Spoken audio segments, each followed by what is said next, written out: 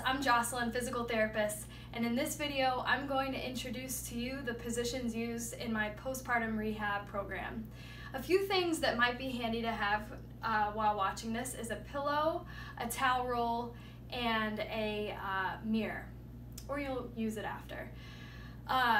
Before I talk about the positions, let's first go over posture. Now, this posture is going to carry through each of the positions. The posture is neutral spine posture. How do you find that? Well, I'm going to show you from the side. Neutral spine posture is the ideal, it's essentially your set position before you move in any of the exercises you're going to do in this program. To find it, you're going to take your hands and put the heel of your hand at the top of your pelvic bone here, and then your fingertips, these fingertips on your pubic bone. That's the thick bone in between your thighs. So things I like to do is arch. I'm going to have you arch your back. Notice the arch in my lower back increases. My fingers are behind the heel of my hand, and then I'm going to round. So notice now my fingers are in front of the heel of my hand. I'm going to do that a couple times. Everyone's a little bit different, but this is about my neutral posture. So in this position, I'm going to check that my hip is in front of my ankle. So I'm going to shift a little bit forward, and then I'm going to make sure now my chest isn't overly lifted like that. Now when I lift my chest up, my back arches. So sometimes all you got to do is just arch your back, arch around your back, find neutral. Other times you might have to move your shoulders a little bit, and the ankle shift helps as well. So this is about my neutral posture. Now this is the position that I'm going to aim to get into all of the positions included in this program. Let's go over those positions now. First position is going to be in standing. So this is my neutral posture, I think. This will be the standing position. Now I'm going to talk about a little bit in another video about bracing, but once you find your neutral posture, that's when you establish the deep core brace, okay? Next position is going to be split stance position. So split stance from the front, shoulders are hip width apart, one leg's in front. When you do this, you'll do it on both sides. So left leg will be in front and then you'll alternate. Your front knee is going to be soft, so not locked out.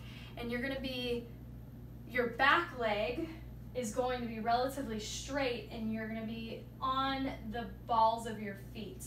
So I don't know if this video is going to show it, but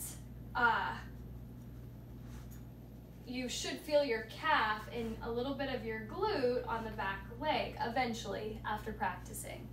So from this side, this is my split stance position. Now in this split stance position, make sure your back is not arching. You're still maintaining that neutral position, okay? And you're not here. Third position, single leg balance. So a couple variations of the single leg balance is, so neutral position, you lift your opposite leg up. As you lift, make sure you're not going backwards. So you're just staying still.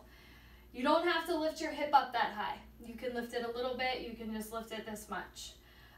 From this side, so here, I can lift it like that, okay? Making sure I maintain my neutral posture. If you need to, you can hold on to something. That's gonna help you maintain your balance and not let your hips come, so we want level, so if holding on helps you keep level, that's fine. Next position I'm gonna review will be sitting. Couple of options in sitting. It's sitting with your feet hanging or sitting with your feet supported by something. I didn't have anything, so I'm just going to demonstrate this way. Same deal. What you can do is you can arch and round your back, find your neutral posture, make sure you're not sitting back like this, but your shoulders are rolled forward. You should be sitting right on your sit bones. And then making sure that if you feel like your legs hanging makes you arch, support your legs. Next position is side lying. In side lying, I'm just going to demonstrate one of the sides. Your knees and hips are bent slightly. Now it's really easy for me I tend to round, so I have to find neutral posture again in this position. And because I'm not checking my pelvic bones and my pubic bone, I'm going to think about that arch that I felt when I felt in standing. So this is my position.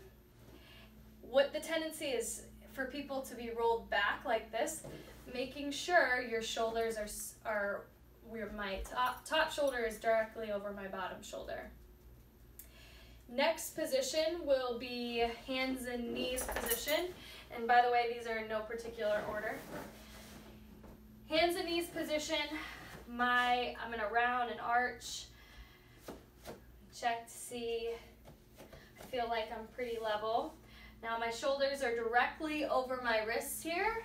And then I'm gonna arch my upper back and try to find an ideal position there. Okay, so this is hands and knees or quadruped.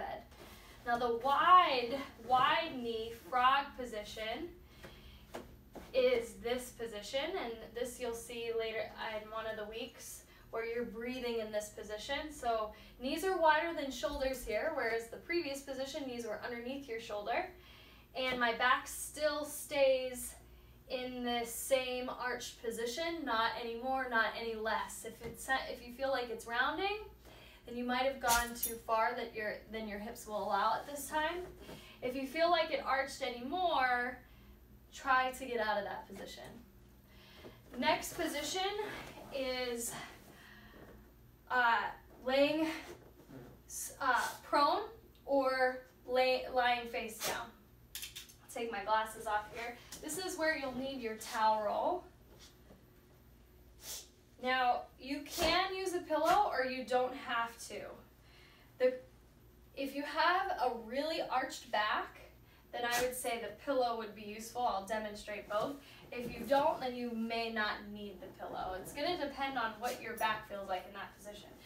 So if you have the pillow, it's going to go about here, horizontally. My forehead is going to be on the rolled towel. I can have my hands a couple of ways. It just depends on what we're doing. So my hands could be here, or they could be here. Without the pillow, this position. Okay, next position. Lying face up or supine position, lying supine. Paying attention to your rib cage is going to be key in this position. So what I see often in women is that their chests are open like this and the ribs kind of flare. So what that looks like is like this position. If when you lay on your back, you're here, I want you to get the pillow, get it underneath your shoulders a bit, and get into more of this position. So shoulder, hip are more aligned versus the shoulder being lower than this point of your body. Now for me,